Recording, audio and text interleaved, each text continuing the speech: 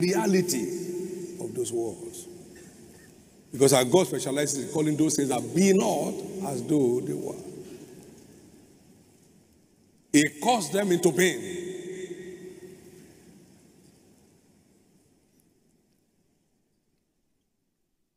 So shall my word be which is gone forth out of my mouth, it shall not return to me void, but shall accomplish that for which I sent it.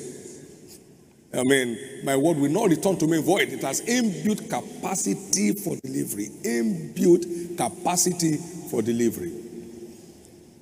Whatever God declares is a done deal. It's your faith that brings into reality. Number two, our powerful prophecies. God speaks according to his capacity, not our limitations.